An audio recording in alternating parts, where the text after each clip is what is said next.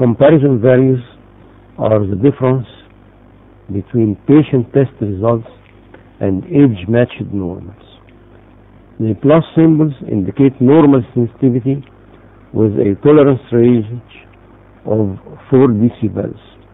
In the corrected comparison table, the deviation from the Bédé curve is subtracted from the defect values to show hidden localized defects behind a uniform loss.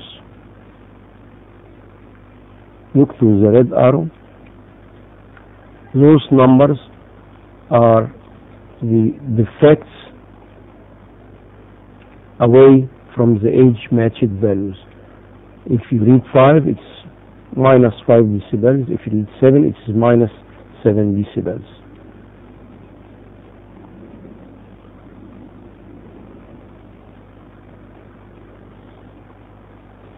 Next is the defect or Bédé curve. This curve ranks the visual field defects from the smallest to the deepest. Uniform loss here is 1.3 decibels. Is clearly visible when the curve is parallel to the band of normative data. Focal defects results in a steep fall of the curve, as we see in the arrow to the right hand side.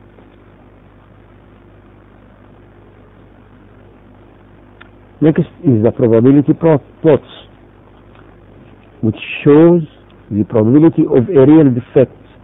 The full black box indicates that this location has a defect with a probability of 99.5%. That's to say, a highly significant defect. The significance values is pointed by the red arrow. Now the global indices, which provide the statistical information about the mean defect, which is indicative of a uniform visual field loss, the loss variance, which indicates a localized or focal loss, minus 2.5 decibels loss or more means an abnormal field. The reliability factor is a percentage value of the positive and negative catch trials. It's called RF and should be under 15% for a test to be reliable. Look to the RF here, it is 9.7, so this is a relatively or good reliable test. Now we have an example. What can we conclude from this chart rapidly? The mean sensitivity is 22.3 decibels. The mean defect is 5.4, which means a generalized depression or mild generalized depression. As we look to the Bédé curve, it is a little bit depressed behind the normative database. The loss variance is 8.5 decibels, which means that in addition to the generalized defect, there is a focal defect which is equal to 8.5 decibels. What report can we write about this chart? If we look to the reliability, it is 0, 0. The reliability factor is very good, so this is a very good reliable test. Look to the Bédé curve, you will see a generalized depression, and if you look to the global indices, you will find it's equal to 6.2 decibels.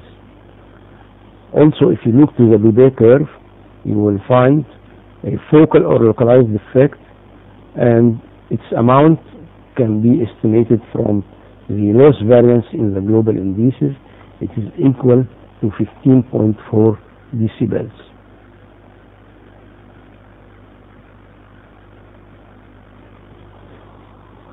This slide shows the global indices as it's written in a Humphrey report or a Humphrey test. In this example, the mean defect is minus 23.2 decibels, means that the generalized depression is severe. The significance is very high. The pattern standard deviation, which represents the localized loss, is 11 decibels. The short-term fluctuations are 5.9 decibels.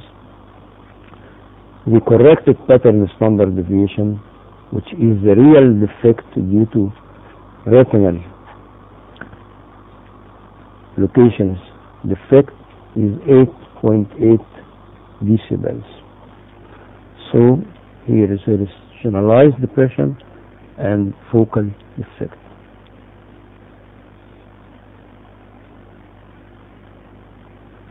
This is a Humphrey chart. Look to the values on the left hand side. Of course, patient data and examination data are found, but in different locations than different from the Octopus chart. But if you look carefully to the data of the patient and the examination data, you will find that they are the same. But what's important in the Humphrey, if you look to the value table here on the left hand side, look to the red arrow, there are two numbers in the same location. For example, 12 and 16, 15 and 13. This represents the short-term fluctuations. This is one difference. Another difference is that the value table, when is translated to the total deviation and pattern deviation, the defect is written in minus form. If you read minus 17, this means that this point is 17 decibels less than the normal sensitivity of this age. Another difference is that there is a program in the Humphrey called the glaucoma hemifield test. It doesn't diagnose glaucoma, but it can tell you if this test is within normal limits, as we see here, look to the red arrow, or outside normal limits, as in this example, look to the red arrow. The global indices is the bottom to the right, mean defect, pattern standard deviation, short-term fluctuations, and corrected pattern standard deviation. So as we see, although there is a difference between the Octopus chart and the Humphrey chart, yet at the end you can conclude the same data from each chart.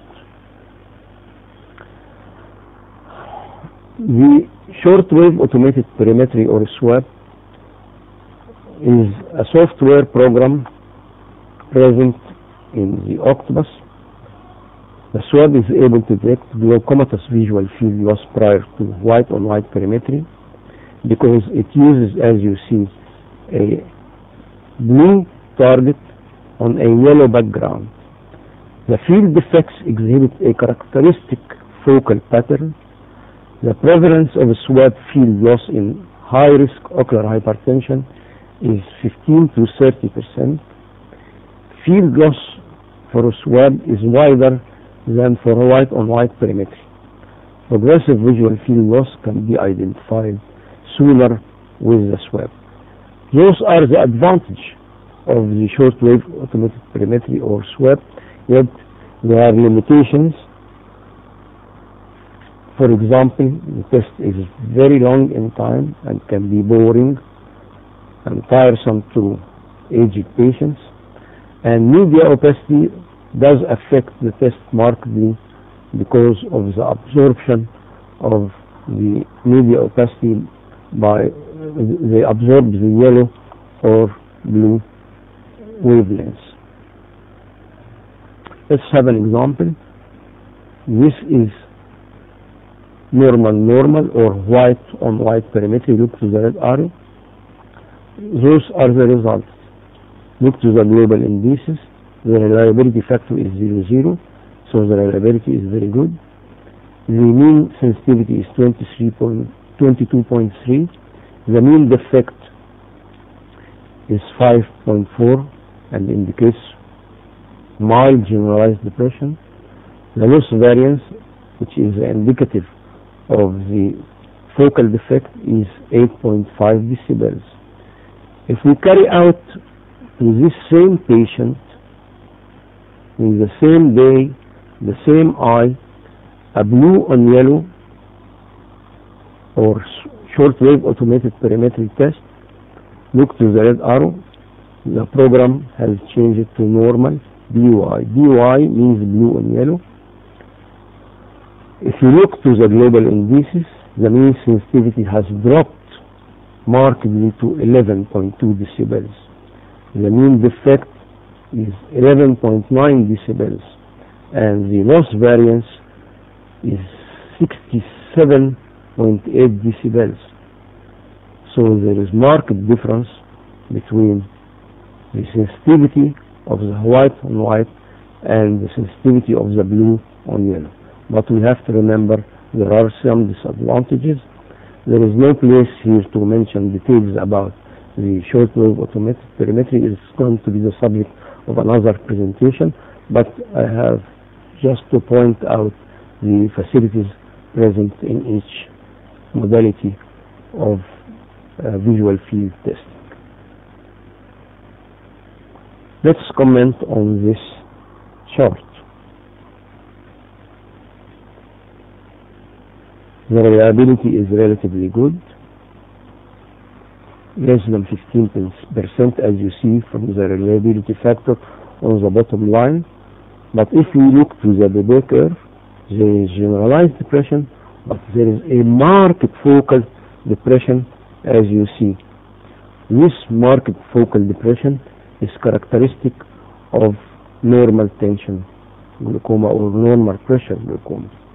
The difference between diffuse and localized field damage is that diffuse visual field damage is highly correlated with intraocular pressure or high pressure glaucoma or high tension glaucoma, with concentric optic nerve head excavation, while focal or local visual field damage is weakly related to intraocular pressure. Patients with normal pressure glaucoma tend to have localized nerve defects with no optic nerve head notching. With optic nerve head notching, I'm sorry. Before the end of this presentation, we have to be aware of some artifacts which might affect the results, like the lens rim artifact. Spectacles sometimes do affect the visual field test.